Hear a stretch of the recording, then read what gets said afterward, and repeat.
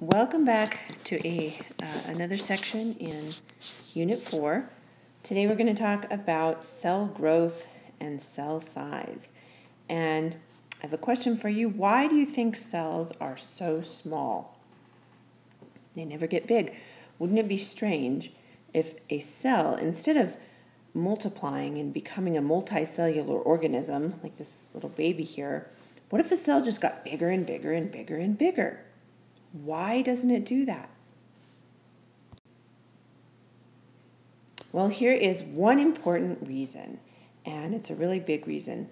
Surface area to volume ratio. You might think, why are we talking about this? This sounds a lot like math, but it's actually a really important concept that we're going to talk about. Let's look at a cube instead of a sphere or something that's cellular shaped. We'll just look at a cube because it's really easy to calculate its surface area and its volume. So let's talk about a cube's surface area. This funny little symbol, you may or may not have seen it, but you will eventually if you haven't seen it yet. It is the Greek letter, the capital letter, sigma, and it means the sum of.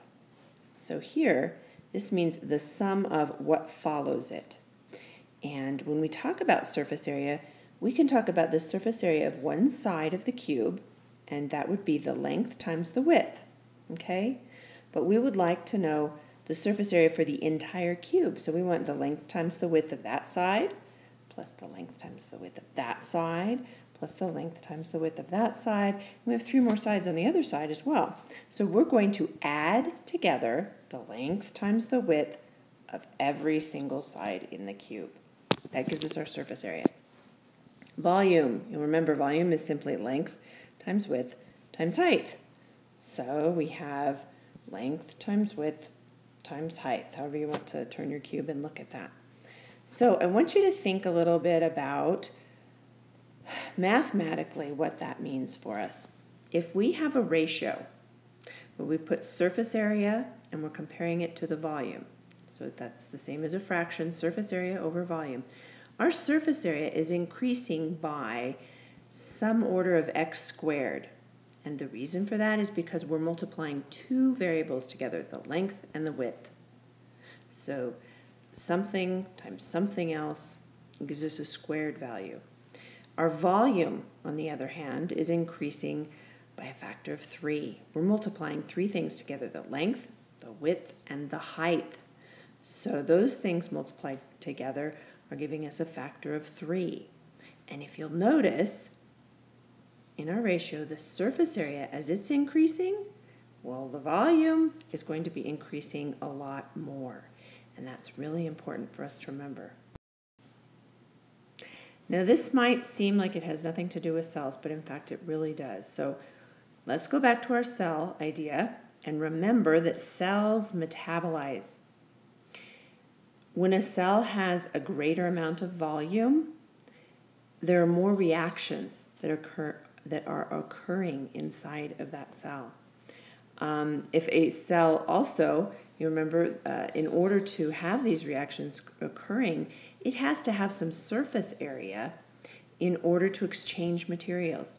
Some materials exit and materials enter the cell that it needs, that are vital to its metabolism. So remember that as we have more volume, more reactions are occurring, and it's going to need more surface area in order to carry out those reactions. Now, remember from our math, if we increase the volume of something, a cube, for example, our surface area is not going to increase by as much.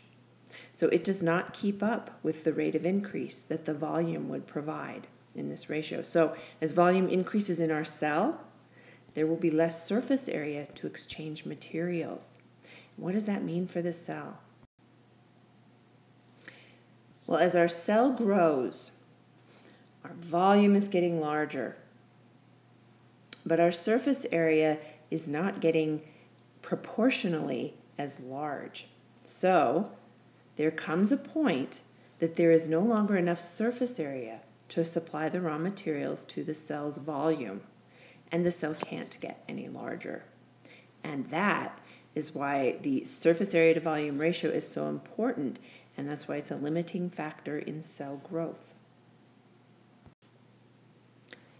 Now, I wanted to help you understand this by thinking about it a little differently. Do not get scared of the math or the numbers here. You certainly don't need to memorize them. And really what I'd like you to do is just think about what these numbers mean. You can pause the video, look at the numbers, think about what they mean. In these diagrams here, we are going to keep the total volume from one to the next the same. And just this is a little aside, you may or may not be familiar with this unit. It's micrometers. It's a very tiny, tiny, tiny unit. There are 10 million micrometers in 1 meter, or 10 to the 6th micrometers in 1 meter. So it's just a very tiny unit, but it's the same throughout. So we're going to keep, though, the total volume the same from one diagram to the next. It's going to be 8,000 micrometers cubed for the volume. And what we're going to do is change the surface area. So here we have one large cube, and the length of one side of the cube is 20 micrometers. Its total surface area is calculated here. Remember, we have our 8,000 micrometers volume. Here is our surface area to volume ratio, 0.3. It's a pretty low surface area to volume ratio. What happens if we could somehow slice this cube into multiple cubes? Instead of one cube now, we have 1, 2, 3, 4, 5, 6, 7, 8 cubes, okay? Since we've sliced each side in half, each individual cube is only 10 micrometers high instead of the 20, okay? I'm sure you can see that. And the total surface area now has been recalculated. It's a larger surface area, and we have the same volume, and our surface area to volume ratio goes up a little bit, 0.6. Now what if we really chop this cube up? We're going to chop it up into so many pieces that one single cube down here is 2 micrometers. Here is a recalculation of the total surface area on all the sides of all the cubes of all of this are added up.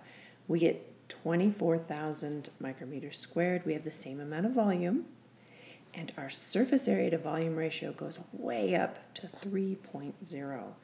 So the surface area to volume ratio, I just wanted to see, for you to see how that changes as we increase one or the other variables. And what does this ultimately mean for our cells? Well, instead of growing larger and becoming one very giant organism, cells maximize their surface area to volume ratio, just as we saw in the last slide. They stay small, and they form multicellular organisms. And that is the answer to our initial question of why are cells small? If you'd like to think about some more things here related to this topic, consider what other factors might affect cell size and why. And I look forward to seeing you in class.